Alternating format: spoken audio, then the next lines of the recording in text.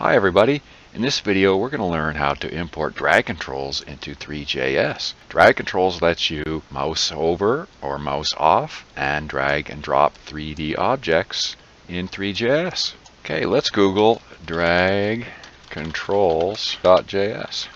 Here we go. Now we have some example code, and if we go down to the bottom it will take you to the source. So I'm going to click on that, DragControls.js, and that'll take me to the GitHub page. And this is the file that we need to download. So I'm going to click raw, and then here's my text file. So I'm going to right click, save as. I'm going to put it in my downloads folder. Now we just need to add it to the code editor.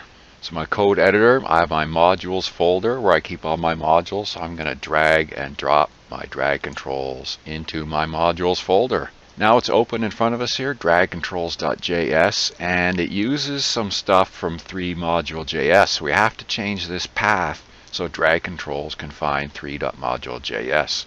So I'm going to leave 2 periods and a backslash. That's going to take it into the parent directory and then into my modules folder and the file name. There, now drag controls can find three.module.js. In my index.html file, I'm going to import drag controls right below where I'm importing three.module.js in my module script tag.